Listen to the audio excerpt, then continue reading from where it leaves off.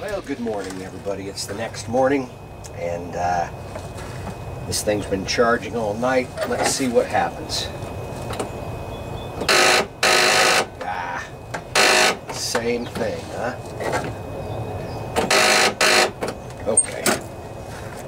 So it sounds like a weak battery, but I don't think it is. I think we may have another issue here. One thing I did notice was that the positive battery cable here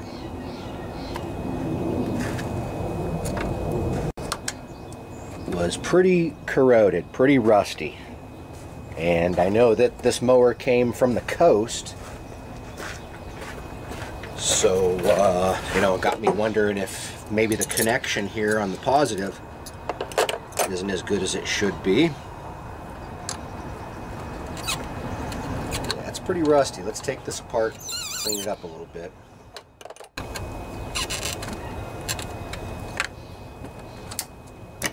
Probably should clean up the negative terminal too, I suppose.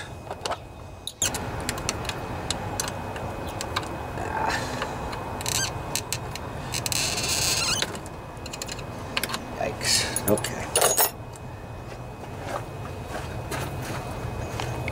Alright, so this is a perfect example. All I did was just move that cable around and break some of the rust off. Now we can fire this baby up. Nice. Alright, I'm going to continue to take these cables off and clean them real well, and then we're going to test this baby out.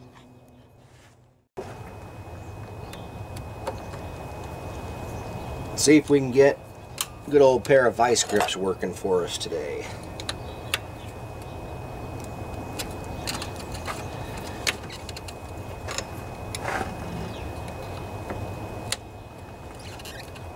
Dang.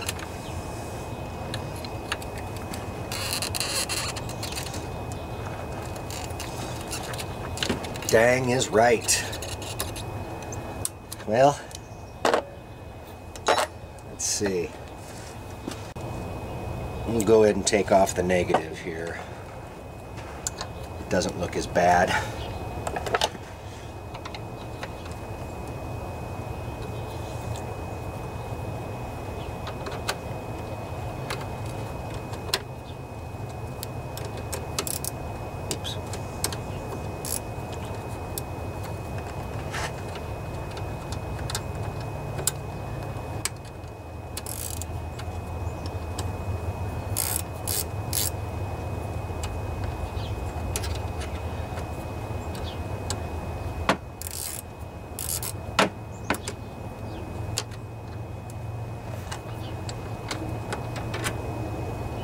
That bolt's not too bad. The negative cable's not too rusty. It's mainly was just this positive cable here.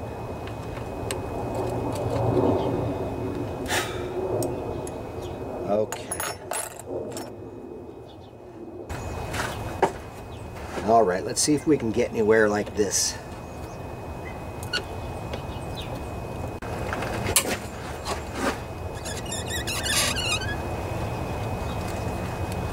Yeah, I think we made a little progress there. I'm going to spray some penetrating lube on there.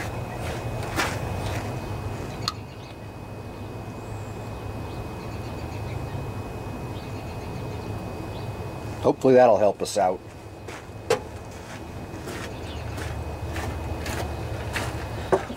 It's nice to have already found the problem, why it wouldn't start. Sometimes you get lucky like that, boys. Usually you don't. Sometimes you do. Oh! Well, good enough. Broke the bolt. I wasn't going to reuse it anyways. Now you can get a close look and see this whole cable is completely rusted here, barely making a connection.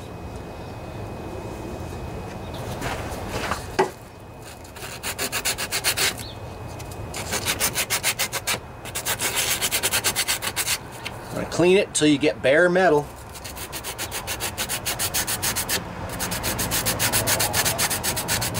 This is just a sanding sponge I'm using here.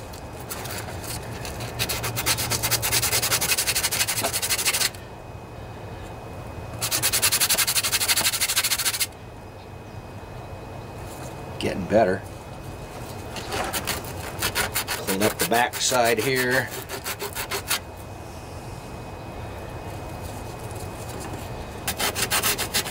I also want to clean the battery terminals themselves.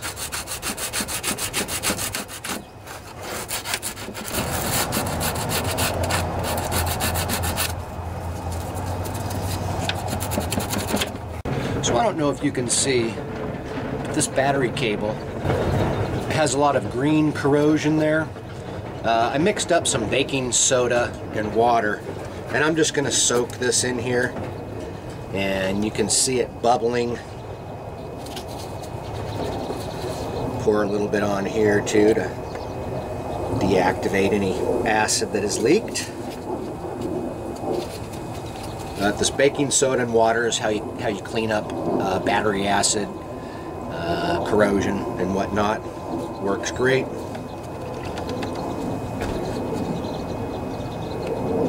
You guys can't see it, but this cable here is just foaming away inside this solution. Like I say, all it is baking soda and water.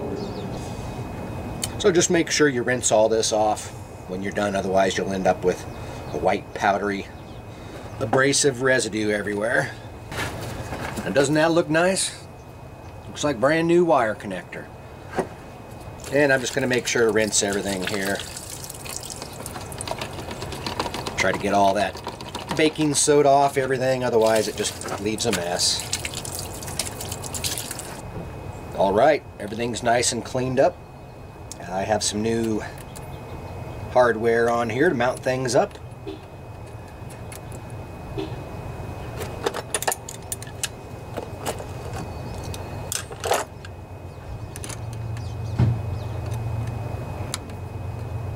Looks like it's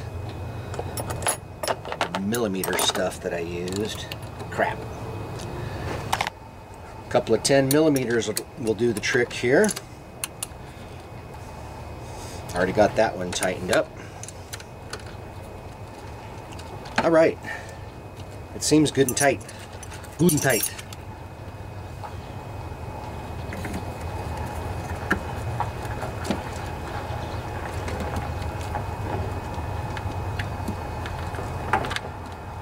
Okay.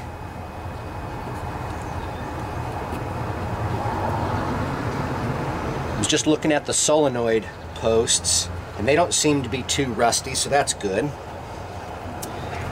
Yeah, let's see if this thing will fire up.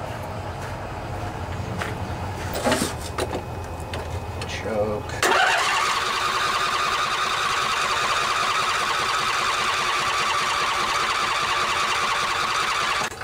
Yeah, I think we're out of gas, but at least we're turning over now, so that was the big problem.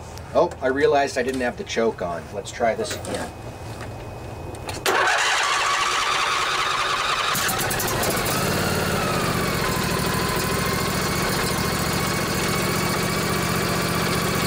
Nice. I think we're in business, boys.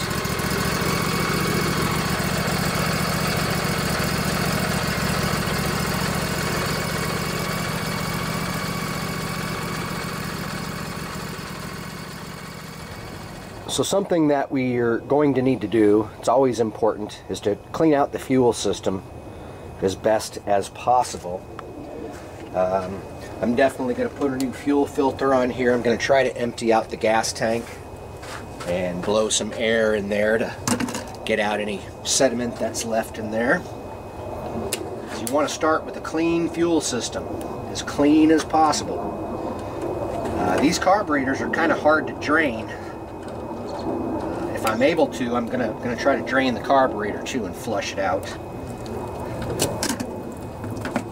So that's good. It looks like it's draining out of the tank. So that's good. Let's see how much we can get out of there.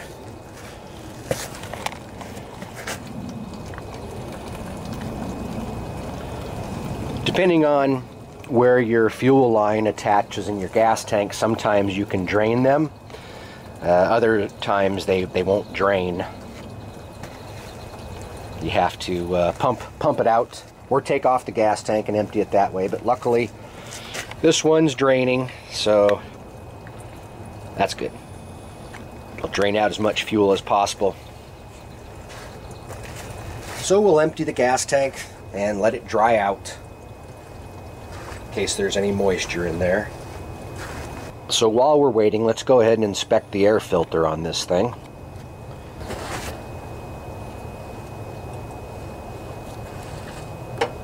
Ouch! A damn pair of pliers for that.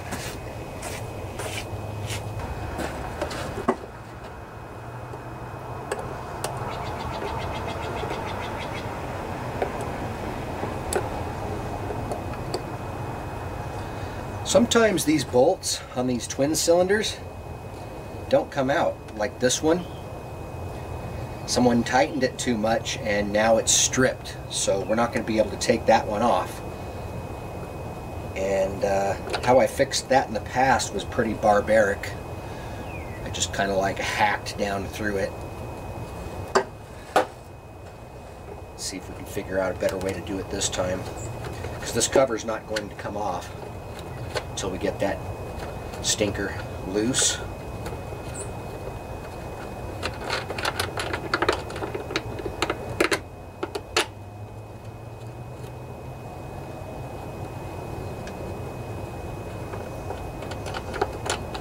Yep. Okay. So you can see where we're at here, folks. This just turns and turns and turns, and it's not going to come loose.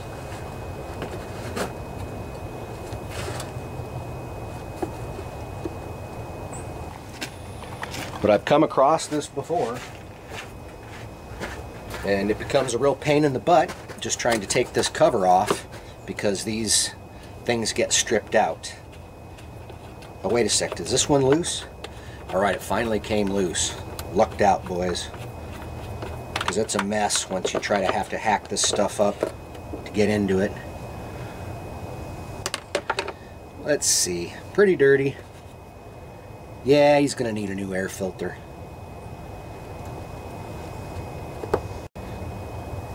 And I'm going to have to re-glue this stud into here or something so it doesn't just spin like that.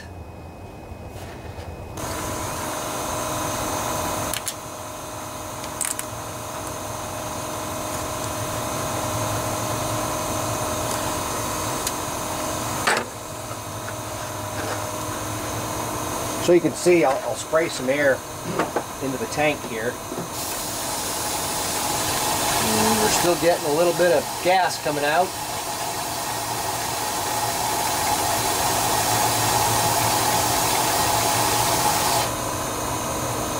Actually, we're getting a lot of gas coming out. Make sure to have a rag down there. So clearly we still need to let this tank dry out a bit. So this is a nice feature here, of course. You can see how many hours total are on the machine. I don't know if you all can see that, but it says 308. So it only has 308 hours. Alright, so while the gas tank is drying out, I'm going to see if I can drain the carburetor, flush it out as well. Sometimes on this model engine, it's pretty tough to get to the carburetor drain bolt. But we'll see what we have. So you want to disconnect the wiring here.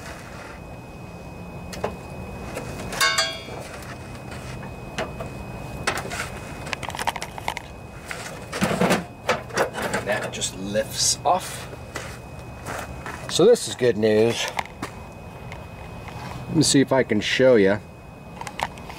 So on this style carburetor, you can see we have the backfire solenoid, or the fuel solenoid, that comes off the side of the carburetor and not off the bottom. So this one's a little easier to get to. So let's go ahead and take that off. The ones that come out of the bottom of the carburetor are definitely more difficult to get to. So let's see if we can unscrew that thing. Alright, so let's go ahead and disconnect the wiring here. you go. And you have to have a special tool here. What I have is a it's a 1/2 wrench, but if you look close, I've grinded it quite thin so it can fit up there like that. Otherwise it's not going to fit.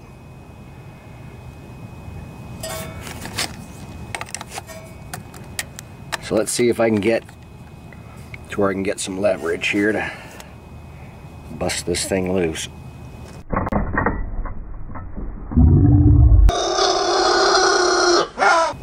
Oh! Yeah. About hurt my thumb on that one. Okay. So we're going to get some fuel that comes out of here. And there's probably a washer, so don't lose that. A lot of times there's a little aluminum washer on here. Okay. There she blows. Yeah. And that's what our fuel anti-backfire solenoid looks like. That little plunger goes in and out. You can hear it click when you turn on the key. If it doesn't click, then it may be bad. Alright, so I'm going to blow some air in there. Alright, let's get some air going. And some carburetor cleaner.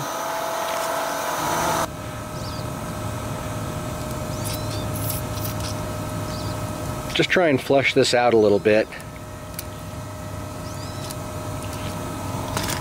The air really helps.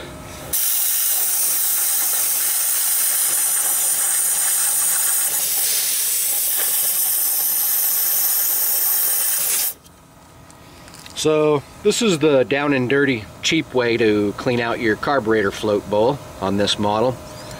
You can see you might be able to get to those 2 bolts that holds the float bowl on, but it's going to take some effort. You may have to remove this whole bracket here, but I think this thing was running pretty good, so I'm just going to try this trick first.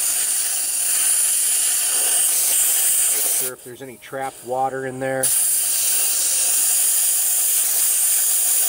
Flushed out. Blow out this little guy a little bit.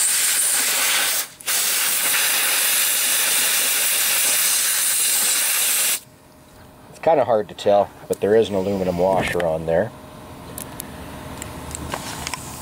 Alright, back together. Be careful not to over tighten this. Yep, you knew I was going to say it.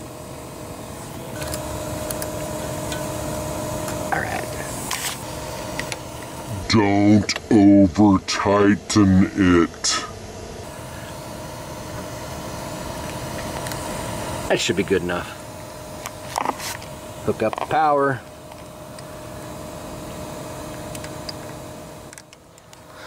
So, it'll probably be a good idea to adjust the valves on this thing, eh?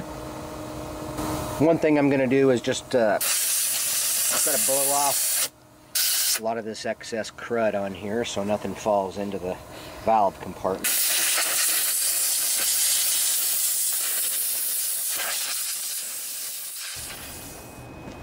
So I've already replaced the air filter, and I did change the blades. I forgot to film both of those.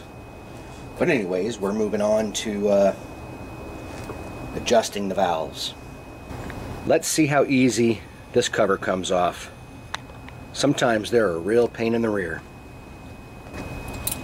Go ahead and take out the spark plug, because I'm going to replace that.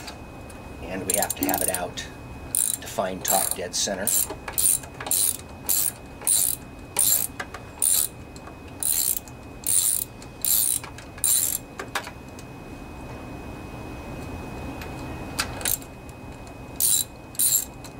Definitely time for new spark plugs. Indeed. So you never know if there's going to be a gasket back here or if they just used some sort of sealant. Oftentimes there's oil up in there, so you'll want to get a rag in place. I have my 3/8 inch socket here. Let's see how easy this comes off.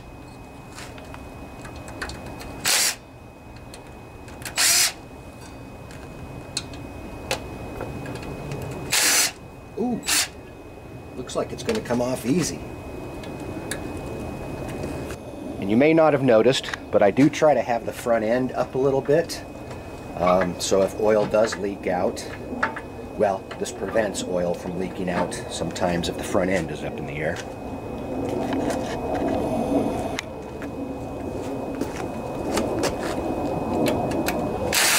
But this is nice. This one looks like it's coming right off.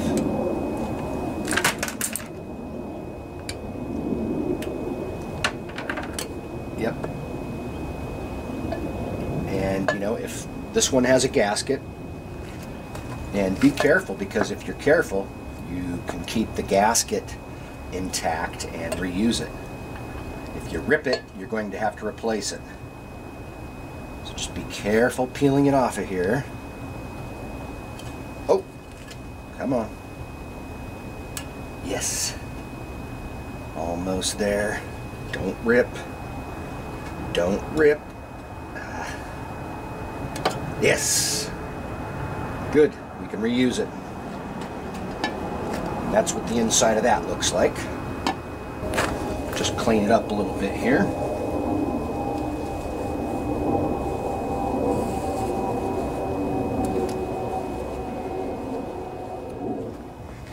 So according to the manual, you get the engine at top dead center on the compression stroke, and then you adjust both valves to 5 thousandths. So let me show you how to do that. You're going to want to rotate the engine, stick your screwdriver inside the spark plug hole so you can follow the piston travel, see how it's moving in. And if you notice, this valve is also getting opened right now as the piston's moving down.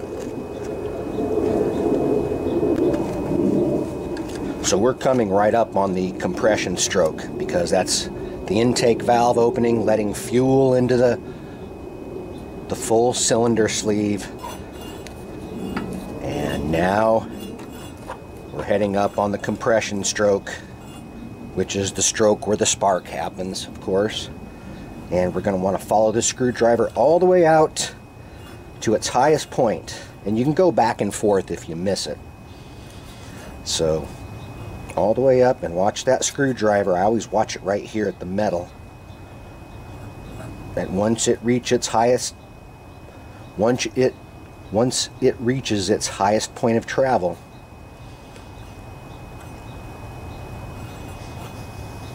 that's where you want to adjust and check the valves at. So follow the screwdriver. That there is its highest point. Boy, is it's not going up any farther. So let's check these valves. Alright, so I have our 5 thousandths here. And let's go ahead and slide it in here. Yeah, that's a little loose. There should be more resistance than that. And let's check the exhaust. Exhaust feels pretty good. Yeah. You wiggle it a little bit so you can get the correct gap.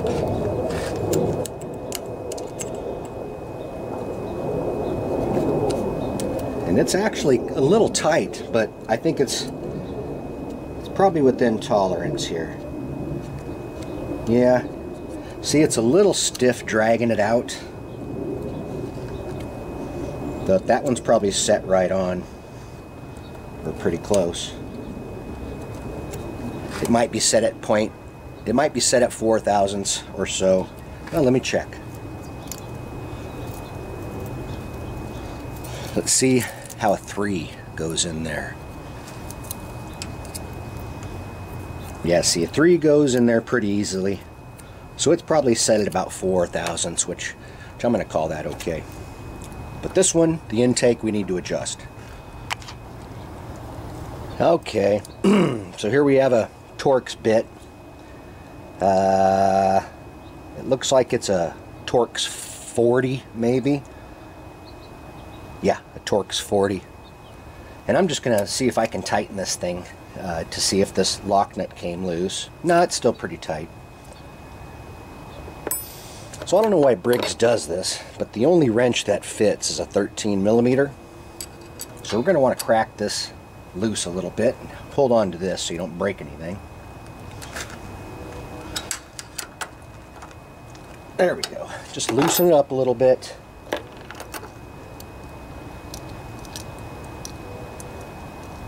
So we can tighten this set screw just a hair. And we'll recheck our adjustment now. Still needs a little more. Oops. Have to loosen up that lock nut a bit more. Alright, let's see where we're at now. A little tight. But you can see how we do this. Alright, so now we have to hold the adjustment screw in place while we tighten it. This is the tricky part.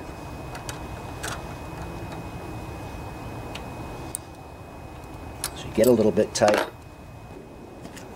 Yeah, so this setup here, you're only supposed to torque down to about 60 inch-pounds. Come back, recheck. Yeah, see, it's loosened up a little bit, so oftentimes that happens when you're tightening it down and you recheck, you'll see it's loose again. So let's see if we can tighten that a little bit. Ooh, that should be good. Yeah, so now it drags a little bit coming out of there, and when you pull it, it drags just a little bit.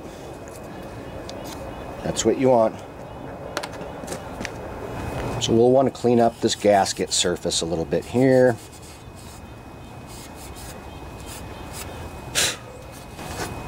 Alright, let's put this side back on.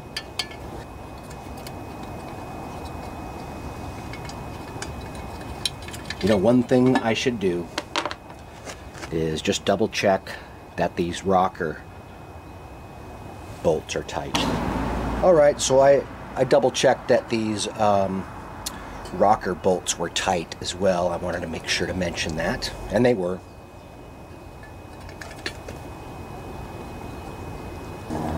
Since I'm reusing this gasket, I'm going to cinch it down good and tight. It won't leak. Trust me, I know what I'm doing. Sometimes. Alright, I'll put a new spark plug in here and we'll go over to the other side. Alright, let's see what we have over on this side.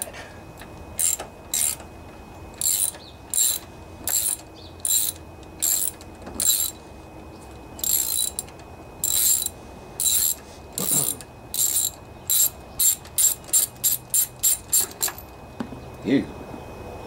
Nasty. Alright, let's see what we find on this one.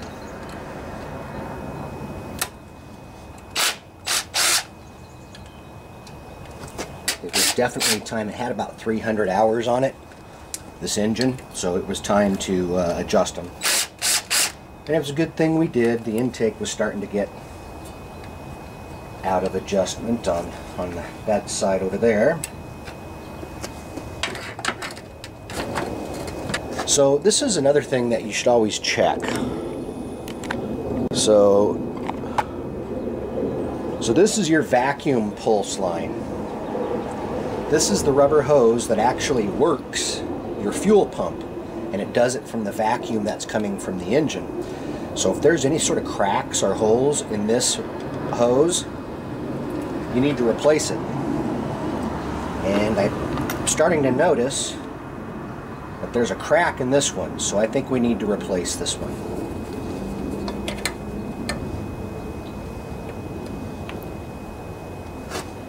It'll save you from having fuel delivery problems in the future. All right, let's see if we can get this off. Yeah.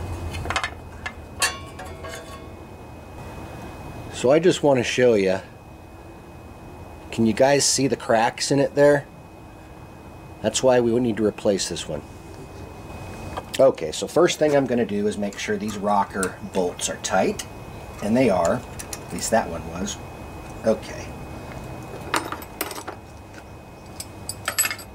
Now we need to rotate this engine until we're at top dead center on the compression stroke.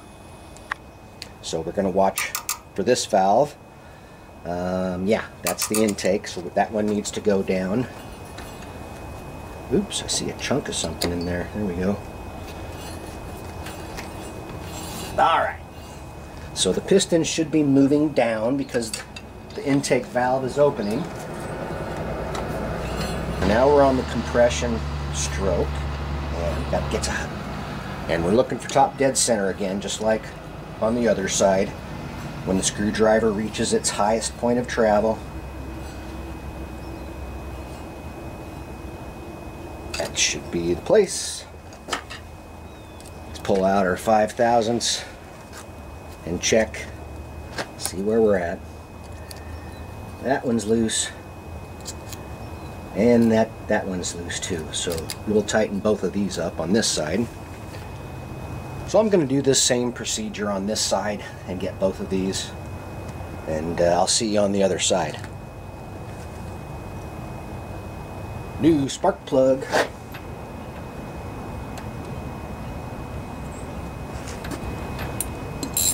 Three-quarters of a turn, pass finger tight, or right about there. Alright, I think we're done up front here, so we'll put this back on. Don't forget to plug in the lights.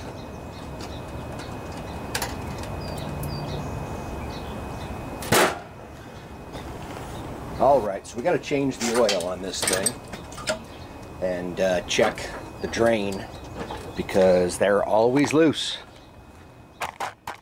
And when you do an oil change on any Briggs engine, you do need to check the spout here that threads into the engine.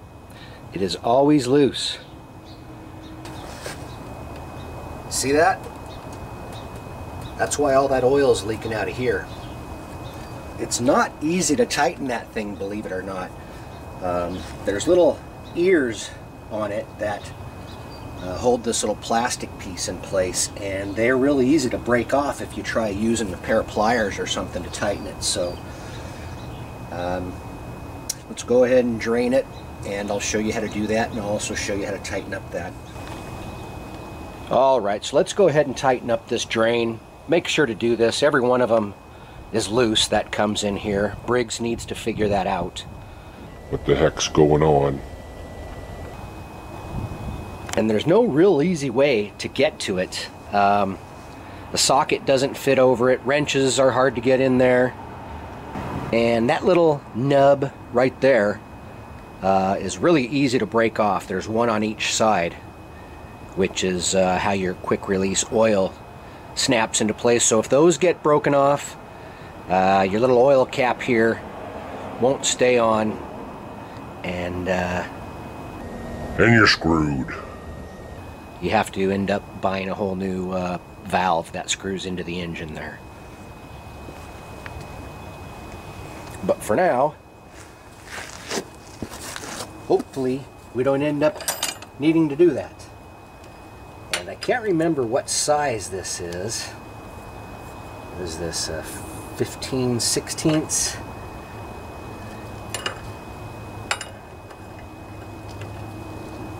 That's too big. 13/16. That's too small. It's a 7/8. And the 7/8 doesn't fit. See, this is the problem I run into every time I deal with these. I don't have metric wrenches that big.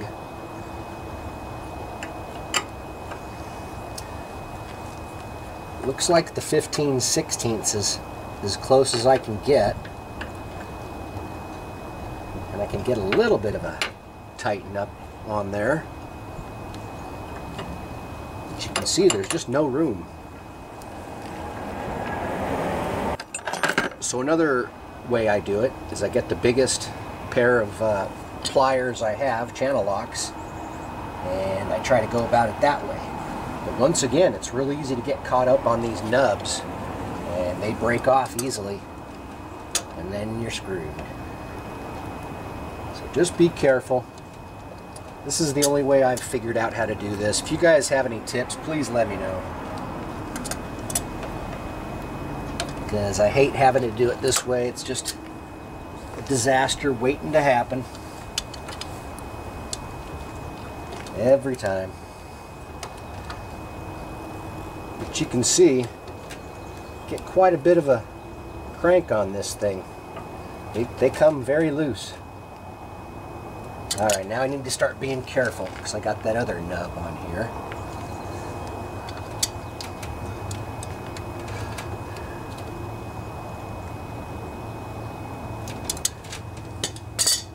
Okay, so that's a little bit tighter.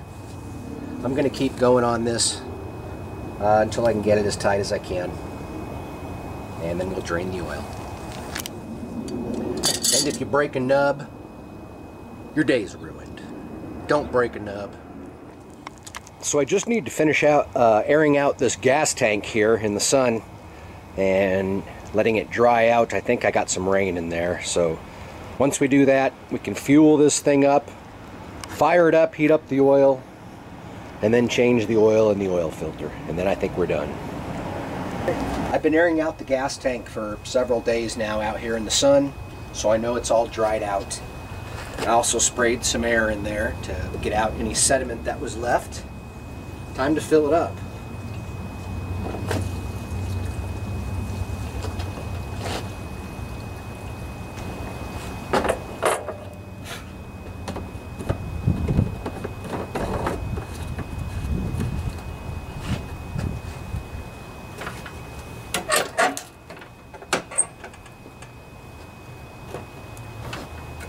Alright, wish us luck.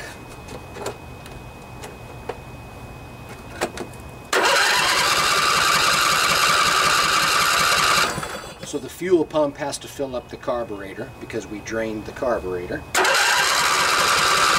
So that takes a little bit.